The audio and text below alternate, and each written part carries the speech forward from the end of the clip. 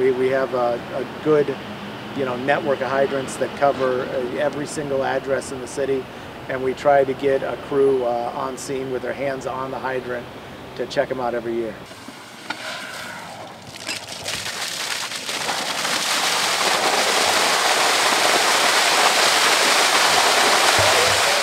Does it work? We don't care how old it is, how new it is, what the paint condition looks like. Can we open it up, and when we turn the nut at the top, will we get water out of it? It's a couple 100 gallons worth of water pouring out of the hydrant.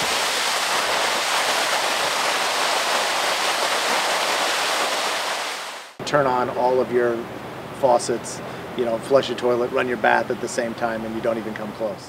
I would argue that whatever the city spends is well worth it for peace of mind to know that critical piece of public safety infrastructure is in good working order.